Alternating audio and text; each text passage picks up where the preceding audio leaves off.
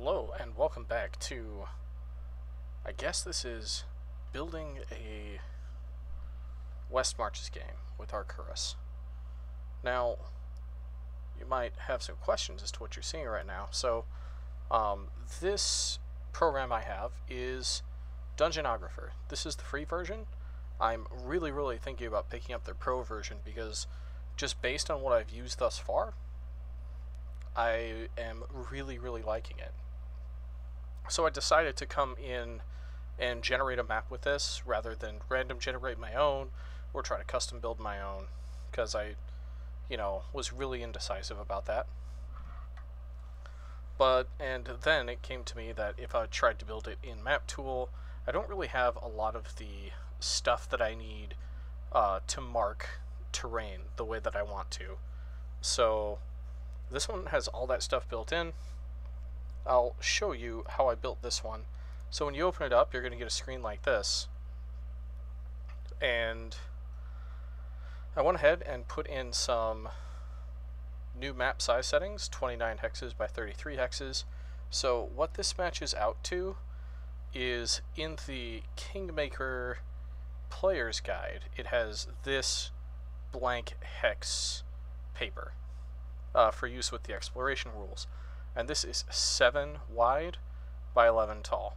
So that's what I used as dimensions for my map, is I wanted it to be 4 wide, and then I want it to be 3 pages tall. So this is about 12 pages.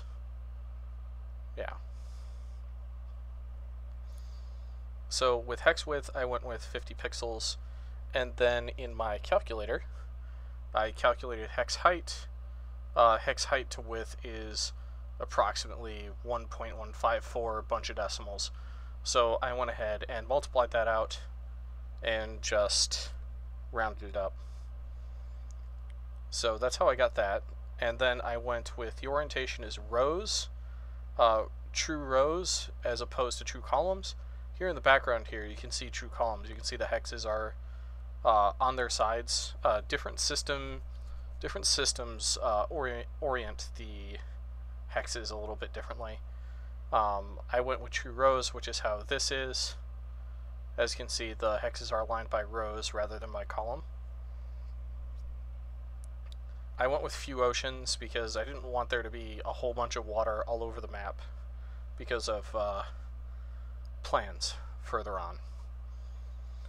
Then I went ahead and just generated it, and this is what it came up with. The red lines moving throughout the map, I went ahead and drew those in there because I can still completely edit this, and that's part of what we're going to do here. So each one of these is one of those hex papers. So if the group is going to, create their own map based upon like what you tell them is going on, they can fill in their own map as they go. But this is how all of that is. So, because it's the Westmarches, you're marching west, I went ahead and put the town in the east in the center of the map. And I'm thinking each of the different pages is going to act as, the rows out are kind of each going to act as a, as like the level bands, so to speak, as far as random encounters go. I haven't really decided on that yet. So if we go ahead and zoom in. So this is kind of a big map, but I wasn't sure how big to make the map. I have played Kingmaker, and Kingmaker's map is 2 by 4. That's why 4 wide. So this whole section down here is as big as the entire Kingmaker map gets, which is like a 1 through 20 campaign. But that's with lots of like multi-layer dungeons sprinkled in, that sort of thing, and a lot of extra ways to gain XP. So looking at the map and looking at the key, I see a lot of things that I like. And a lot of things that I like are kind of mixed terrain types, as well as other types of terrain that I hadn't thought of. And then there's also some fixing to this map that's going to need to happen. because these, well, these are hills. They're not like sand dunes. There is a sand dunes. There is a sand dunes, tag here, but that's not what these are. So these are supposed to be basically plains, but with hills. And there is a more appropriate one of these here, grassy hills, that I can just replace these with. And so in some places I'll replace them with grassy hills, and in some places they're probably going to get replaced with sand dunes. You know, I've random generated the map. Now it's time to go in and play with it a little bit more. You know, hone it down. So I would always start in the cell that the game is going to start in, because it's not really going to go too much past this in the early game. And there's a lot of space in here to put stuff. So, talking about like the different types of hexes, so these green hexes, these are going to be plains. These right here, these are sandy deserts. This one right here, I believe, is rocky desert. Yeah. This is rocky desert, so that's what that is. These are forests. These are mountains with...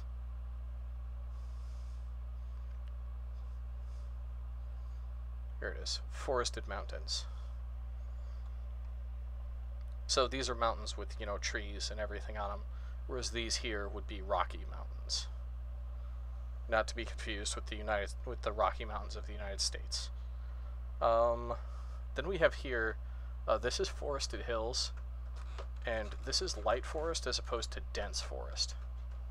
And I kind of like that. And if we go back...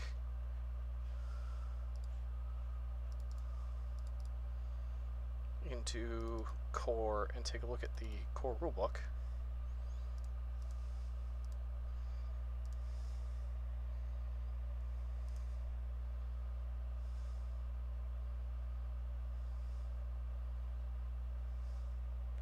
We can see that on forest terrain can be divided into 3 categories: sparse, medium, and dense. So you see these. So the light forest could be medium versus dense. So the light forest could be medium, and the dense forest could be dense forest. So we're going to come back over here in our exploration rules. This is the DM copy, and we're going to scroll all the way down. I made a notes here. When I was trying to auto-generate a world with map tool, I noticed on here that I forgot to put in the desert terrain type. It's just not there. So that's going to have to be adjusted. Even if I'm not using this, the system could be fun, so I'm going to continue developing this system as I go. So we're going to go to notes. Notes 2.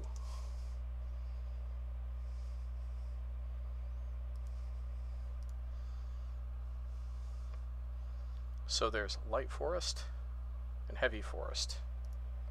Light forest is going to count as medium forest, and heavy forest is going to count as dense forest.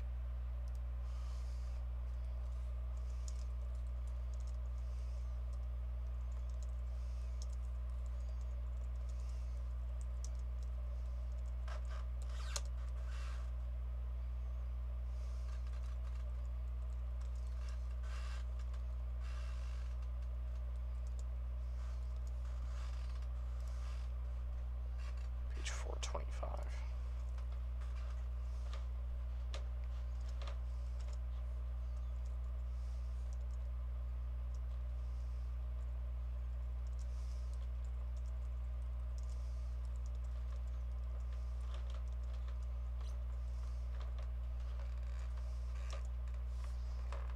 And then we'll go ahead and copy paste that.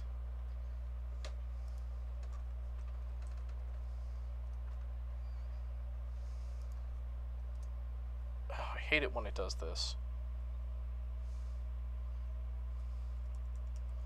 Like, it makes it impossible for me to create lists.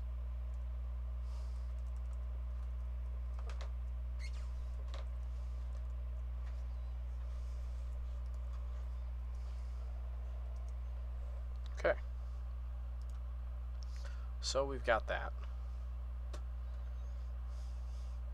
And so maybe we can do, because this has some, like, blended biomes, we could possibly make some blended tiles.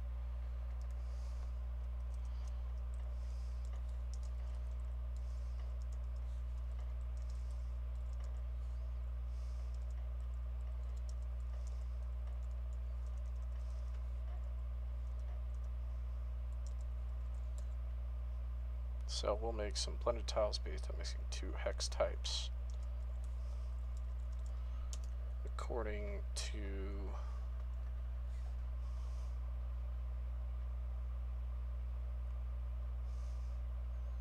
the hexagrapher or hexographer. So that's something we can do.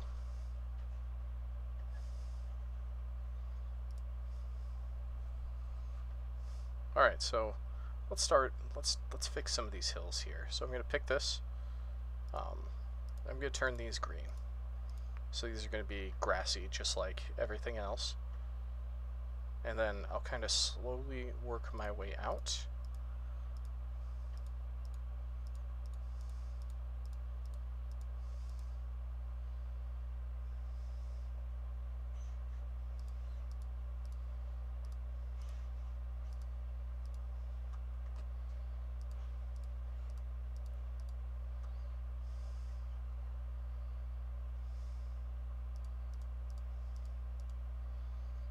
These are probably going to become like sand dunes or something. Not sure. I know this one up here is going to be sand dunes. That makes sense to me. Maybe these will be sand dunes that are rolling into a hill from the sandy desert. So that's all we're going to worry about on this map for now.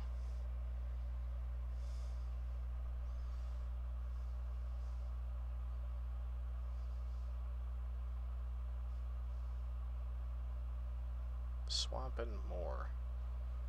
So that's marsh. So no, these tiles here are, those are actually like grassland, actual grassland. And like what I'm using as plains is actually farmland, but this looks more like, you know, swamp or moors to me. So I'm actually going to change it to that.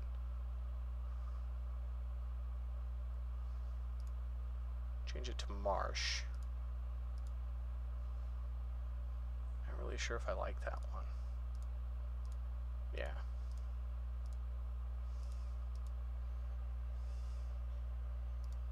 And this will be like a lowland right in here. So as far as elevation goes.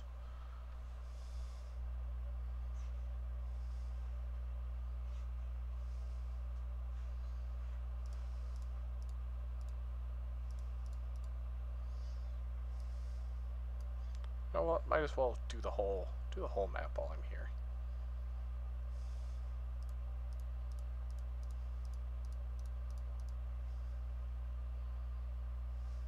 This is a big one in through here.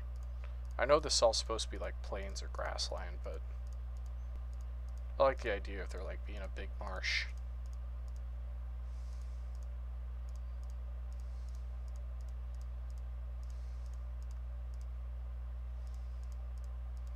And a lot of this stuff doesn't geographically really make any sense.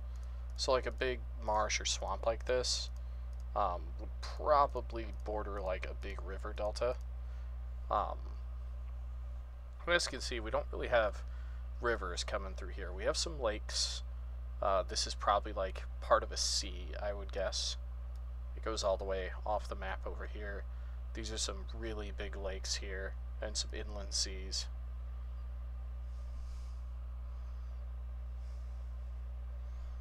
Okay, so let's get some hills. And I'm painting this stuff in by feel rather than by you know, following like a random generator, that sort of thing. So let's get some more sand dunes in here. And we'll leave that one as hills. I don't really like there being like a rocky desert right here. So maybe I'll just continue on with the forested mountains.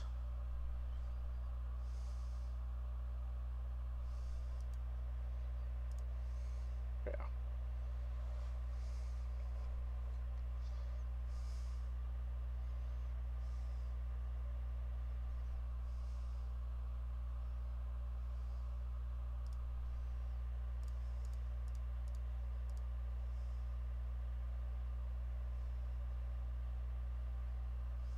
All right.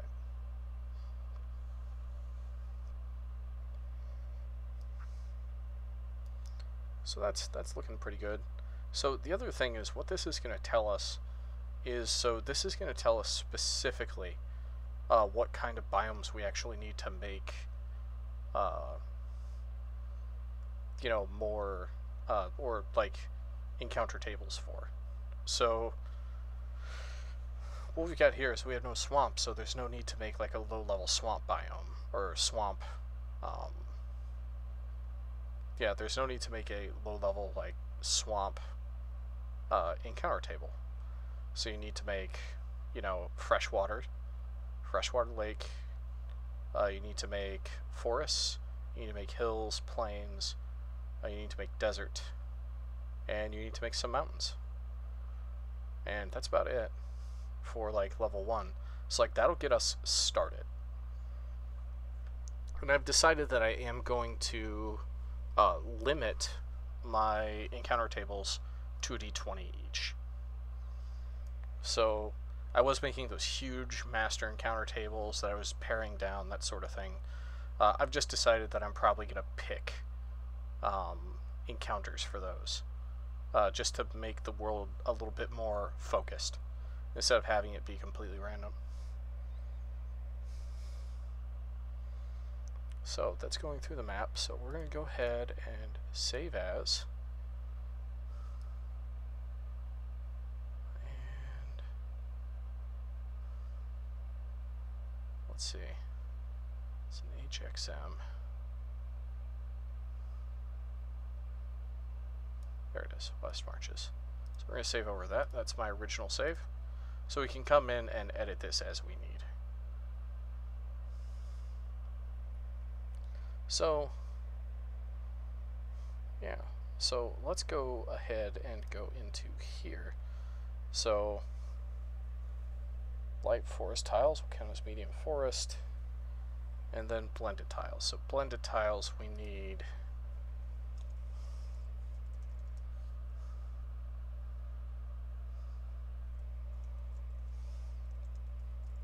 forested hills,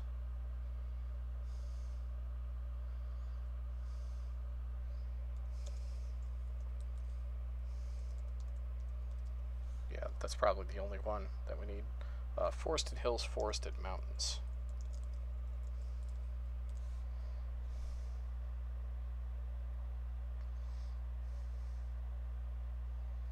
Okay. Urban, why are you not? Okay.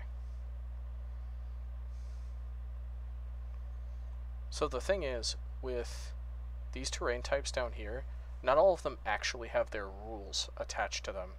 It just has these features attached to them, and I'm not really in love with that. Because most of the rules are like up in...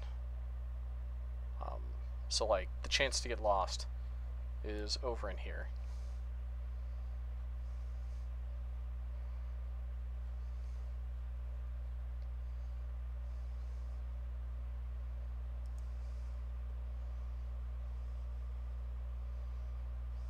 So like if we look in here, the survival DC to get lost in mountains, you know, regular mountains, is 12. So that would be Rocky Mountains. but like if we make forested or jungle mountains, right? I would think it would take the survival DC of the forest and jungle. So I would probably add that information down in here to this stuff, as well as add to this table here.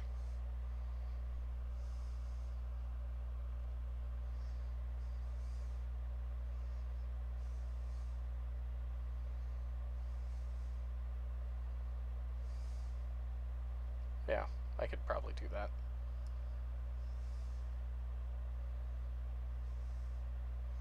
So like also, moving through there, yeah. Travel time, so like also these affect exploration and travel as well.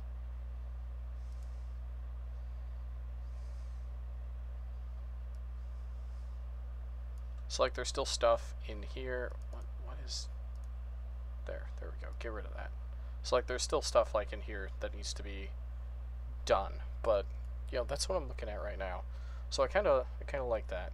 And so then you could with like forested hills and forested mountains, what you could do with that is you could start merging encounter tables as well, and that would be fun. So like normally the survival DC to avoid getting lost in hills is only 10, but if you're in forested hills it would jump up to like 16. That sort of thing. Or maybe I would turn each of these into like a modifier. So a desert or plain, you know, the DC would be 10 plus the modifier. So this would be a +4. This would, forest would be a +6. Swamps, marsh, or hills would be +0. Mountains would be +2. Water would be +8. And urban ruins or dungeon would be -2. So yeah, you would add 6 onto there. So if you, this would be 16. A forested mountain, like the DC to not get lost there would be an 18. That makes sense to me.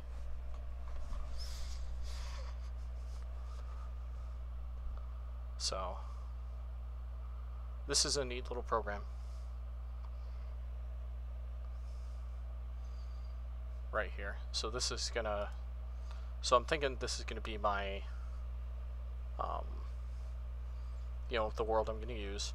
Of course, we still have yet to like name regions and you know, mountain ranges, that sort of thing. We've yet to name that. We need to name these lakes. You know, need to name the whole area essentially. We haven't even built the town, so that's gonna be something I'm gonna be working on in the interim. When I've got something, I'll be back to let you guys know about it. Thanks for tuning in. This is Sarkuris, signing off.